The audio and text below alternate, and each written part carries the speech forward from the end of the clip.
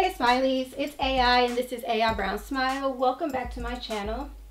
So today, this week, I've decided to challenge myself to giving away 7 items for 7 days. So I'm either going to give them away to Goodwill, donate, charities, whatever, whoever can use it, because I'm not using it.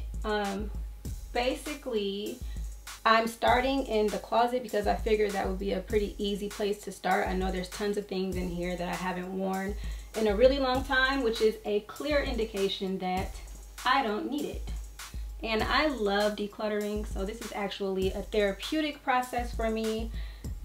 Getting rid of things makes me feel lighter, makes me feel good, makes me feel organized. So that is what I'm doing. Today is day 1, and yeah, so stay tuned.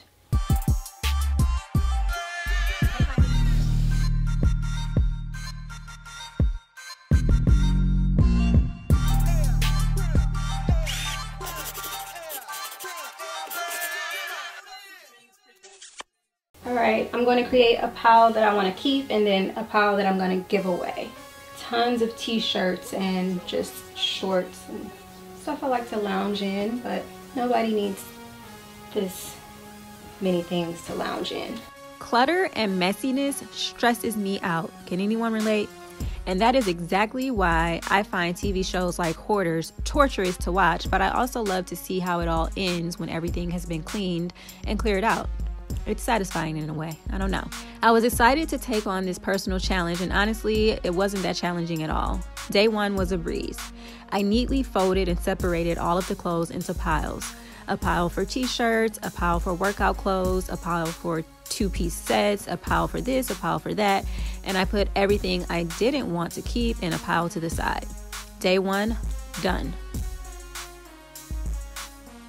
Hey Smileys, it's day 2 of my daily declutter. I'm getting rid of at least 7 items for 7 days. Yesterday, I got rid of a bunch of stuff out of my closet. I know I can get rid of at least 7 items from the kitchen. So, here's what I was able to get rid of. So here's the basket of clothes that I got rid of out of my closet yesterday. Well over 7 items. We did good. And today's day 2, so let's attack the kitchen. On day 2, I went through the kitchen cabinets and got rid of old pots, pans, and a few cups. I keep things pretty organized and clutter-free anyway, but that doesn't mean that I don't have more than what I actually need. Sometimes clutter indicates an overabundance of possessions that create crowded and disorderly living spaces. Ain't nobody got time for that. My husband and I have been in this house for nearly 5 years now. Wow, 5 years. It's really easy to accumulate stuff over time without realizing it. Some people also form an over-attachment to personal items and never want to get rid of them. I always ask myself, is this something that I'll actually use? Does it bring me any value?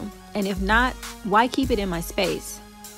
Day 3, I cleaned out my upstairs hallway closet and parted with a rug, a few bed sheets and some pillowcases, some storage containers that I don't need and likely won't need, and a box of unused thank you day cards. 4 of my daily declutter. I have to get rid of at least 7 things for 7 days. So I've basically been going through every closet, every room in the house, and getting rid of things that I don't need, that no longer serve me, that I haven't used in the last 6 months to a year, or that I will not use in the next 6 months to a year. Because if that's the case, then you probably don't need it. Let's do this. Tidying up can help you distress and gain a sense of control over your environment. Decluttering, letting go of unnecessary possessions, and organizing the environment around you relieves stress and improves your overall sense of well-being. That's worth it for me. I also understand that the amount of clutter that is acceptable for each person is subjective. Some clutter might perturb some people and be completely fine for others, which is okay. Hey Smileys, day 5 out of 7. 2 more days to go. Let's do this. For day 5, I'm still working on the guest bedroom, which has become less of a bedroom and more of a place to put more stuff. I had a project in mind for those picture frames, but I've decided on something else so they can go. An old mirror, a few more random things, and some books. Although I absolutely love my books dearly and don't believe you can ever have too many, I actually had duplicate copies of some titles and others that I probably wouldn't read. On day 6, I parted with more books and this little lap desk. I bought it when I was in school for working late in the bed, but I actually only used it a couple times before tucking it away and never using it again. Hey Smileys! Someone is excited about day 7 and she got her hair did. On the last day, I went through the downstairs hallway closet, gave away a coat, a few sweaters, and organized a few things. So after it was all said and done, here is everything I got rid of. The final count far exceeded the 49 items I aimed for initially, but I know me, so I knew that would happen. I'm actually so glad I did this. Hopefully some of these well-loved items will find a home with someone else who will love them just as much and also put them to use. Paring down and getting organized helps me focus more clearly, it promotes productivity, and improves my mood. It also helps to do a little each day. So help yourself and help someone else while you're at it. Is anyone else in a season of decluttering and getting rid of things that no longer serve you? Leave a comment below about your process.